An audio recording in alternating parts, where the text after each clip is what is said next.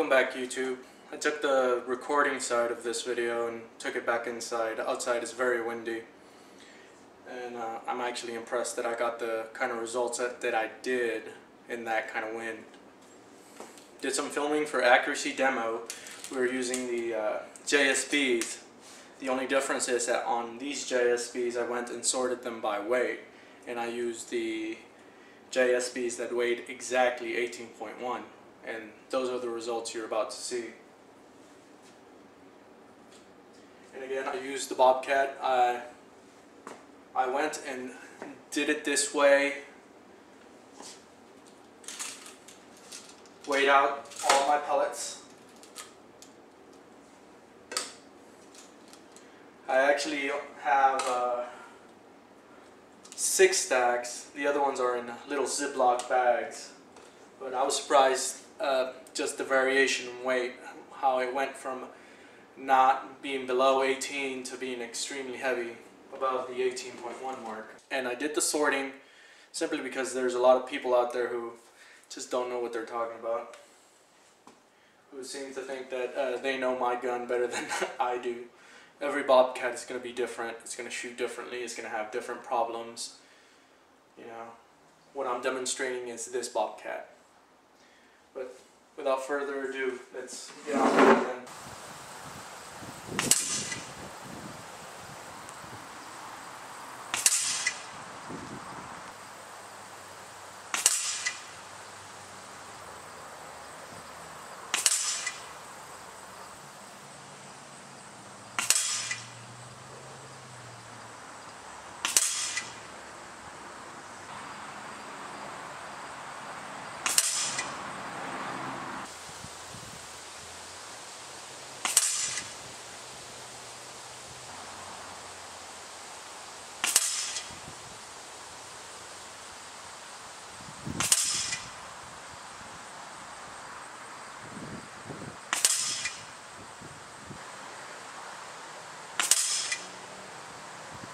I went ahead and eliminated all the film and all the shots from 25 yards because pretty much, you know, this gun, from the pellets I've tested so far, it doesn't matter what you put at it. At 25 yards, it's going to stack them on top of each other, no matter the brand. So,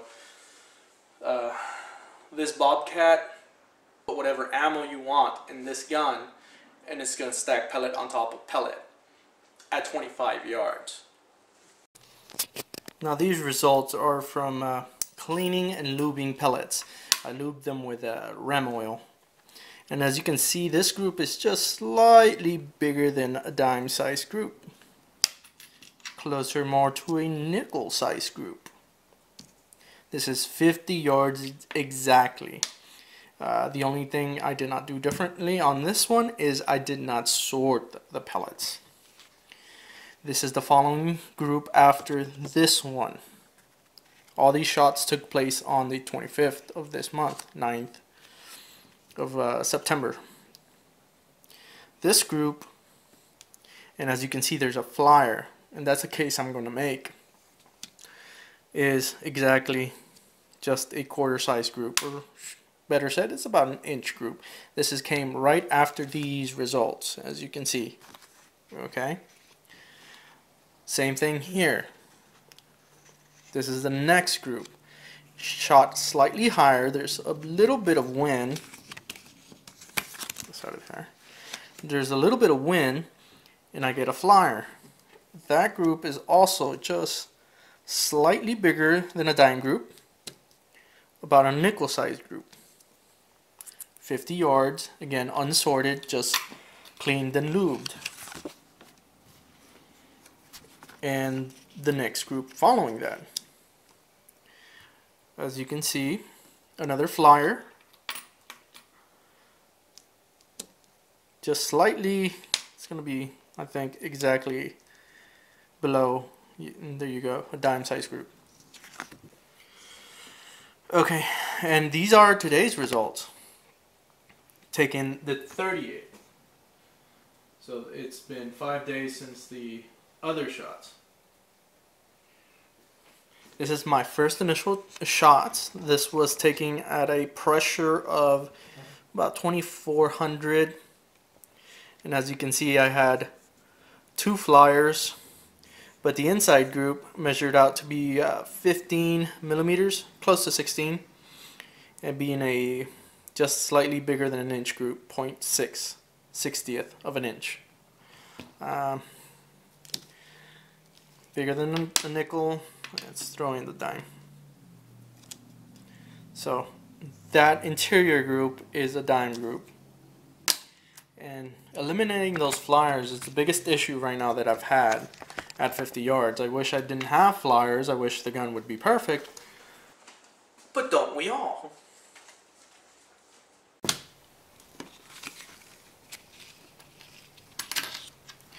And here's is this the best one?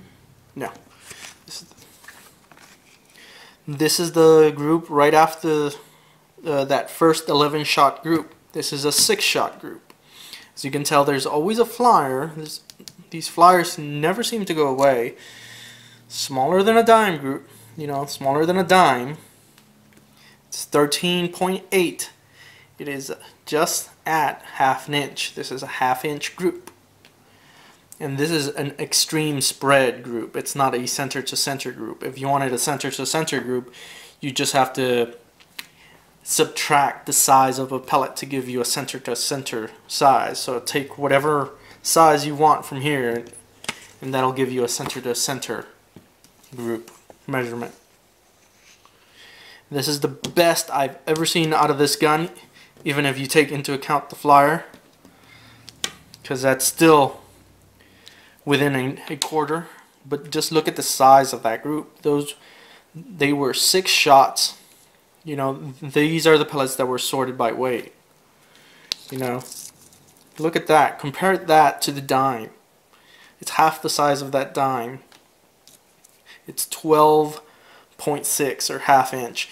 And these last 3 cards that I showed you, they were all taken in the wind.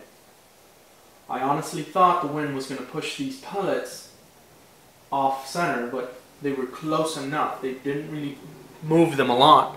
All of them. Turn off this camera.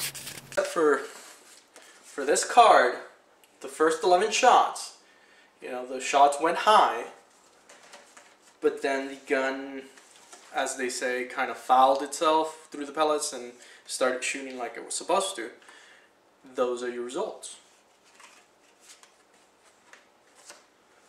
What more can you ask? The gun can do ½ inch groups, can do dime, half a dime group at 50 yards. 50 yards with the Bobcat. You know, yes, I did have to go and do this wonderful sorting of pellets. But the gun, as you can see, can do very well.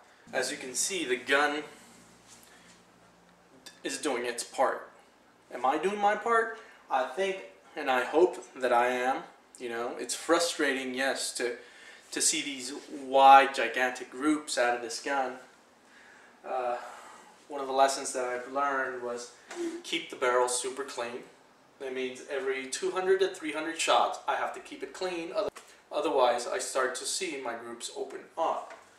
Thank you for watching. As always, I'll try to keep up with timely videos. I do have another video out there. It's the RWS accuracy demo video. I decided to postpone that one and do the JSB one simply because I wanted to minimize the criticism that I was going to get from putting that video out. So thank you for watching. Subscribe, comment, like, share. Till next time.